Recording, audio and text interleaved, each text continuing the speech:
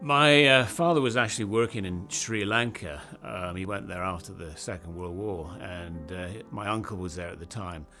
And he thought it was such a great place that he eventually brought my mother over, and I was born there in 1954. So I grew up in Sri Lanka, learned to swim there, and spent a happy year there. I think because I was swimming from a very, very young age, and because we spent a lot of time at the swimming club, I couldn't but become a good swimmer. If it was up to me, I would have stayed in Sri Lanka or Colombo. You know, my father being a Scot and my mother being Scottish, it was going to be a Scottish education for my sister and I, so we were sent back to this country. We used to go and have swimming down at a place called Drumshoek Baths, and that's for the school pool.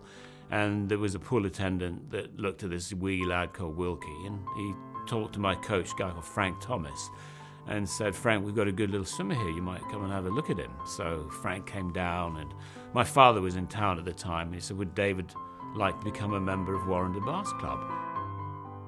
I've done a few thousand laps of this pool, I can tell you. I remember when there was about 25 swimmers swimming up and down here.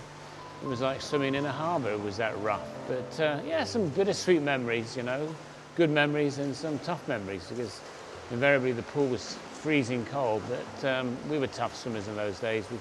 We could handle that. It was a pool that was built at the turn of the century.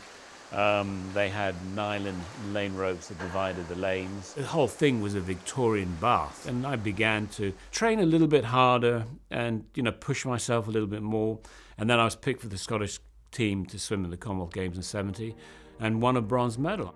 A chance perhaps for a home medal here in David Wilkie. I should have felt a lot more nervous than I did. I think my coach said it looked like I was reading a comic behind the blocks, but I don't think that's actually true.